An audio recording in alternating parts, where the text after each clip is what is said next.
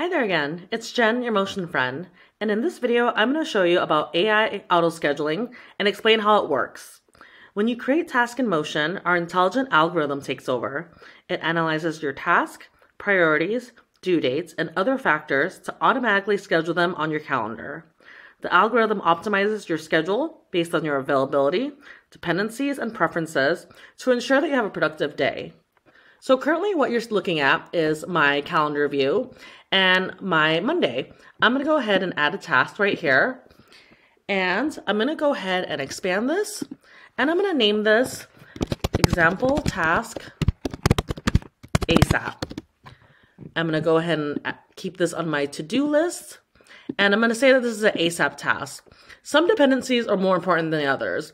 I would say the priority of when something needs to get done is a really important dependency because that will go ahead and trigger the AI in Motion and the algorithm to move this ASAP task above other tasks that may not be needed to be done right away. So it may move it above medium and low tasks, for example.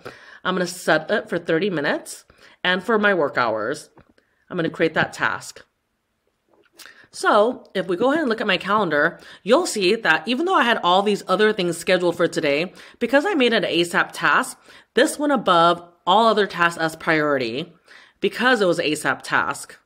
So the AI will know, hey, this task needs to get done before these more lower priority ones. If I were to complete this task, I could just go ahead and click right here. That's completed. However, if I didn't finish that task, it would automatically move to my next available time. But notice my next task, book flight, automatically went up as my next available thing I need to do.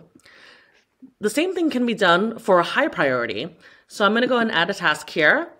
Let me go ahead and expand this again. And I'm going to call this high priority example task. It's on my to-do. And I'm going to say it's high. Before it was ASAP, now it's high. It's going to be for 30 minutes again and during my work hours. I'm going to go ahead and create that task. And let's look at the calendar. Now you'll see that that task is my next available time slot, high priority. This is going to get done right above everything else because I made it a high priority and it's right under my book a flight.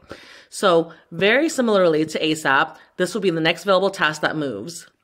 Now I'm going to show you how you can easily schedule events over tasks as well. So to go ahead and schedule an event over a task, all you have to do is just drag the time that you want. Let's say this will be from 1:15 to 2:30. I'm going to go ahead and add this as event task. And I'm going to go ahead, it's just going to be me, and then create that. You can also easily create that, and now this will be over your other task, but your other task will still show. And now this is above everything else.